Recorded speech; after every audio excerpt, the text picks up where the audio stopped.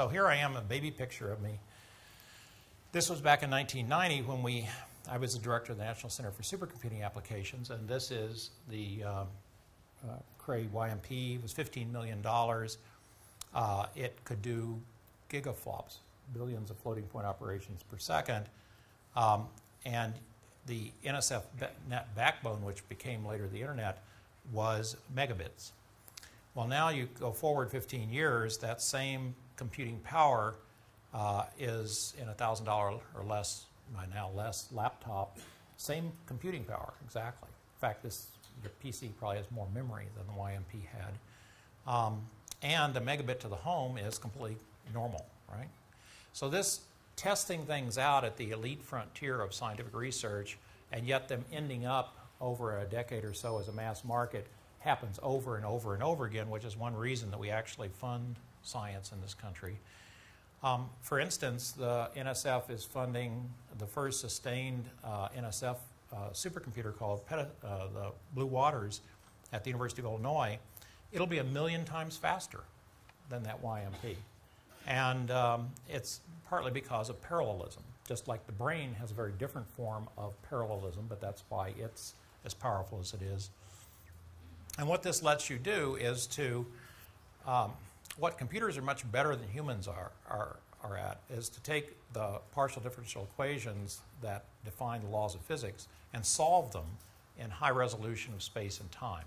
And so you can see back in '87 when we first took the equations governing the atmosphere with the solar radiation coming in and the equation of state of water going between water vapor and ice and so forth, you could get something that looked like a self-excited thunderstorm. Now, with the much faster supercomputers, you're actually able to zoom down in and to see phenomena like vortical cores forming that actually are tornadoes within a very, very large thunderstorm, all of which are being simulated. So if you look at the NSF supercomputer centers where they have teraflops, so 10 to the 12 floating point operations per second, they're being used for all kinds of things from better fuel cells to bird flu drugs, Alzheimer's, and so forth. So vast a range of scientific applications. Now here I just scanned this out of Ray's book yesterday, and this is going back through this period from 1990 on up of the various computers that are in places like the Department of Energy labs and so forth. The two red dots I added are petaflop, that's 10 to the 20 to the 15 floating point operations a second, and exaflop, which is 1,000 times that, just like a petaflop is 1,000 times a teraflop.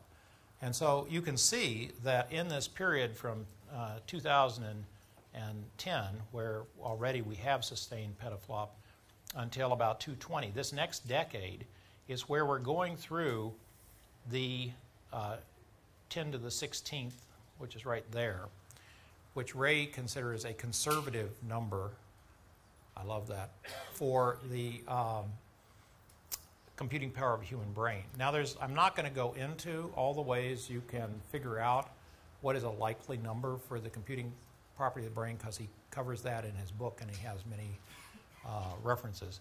But I just want you to see that you're going to be living through that period.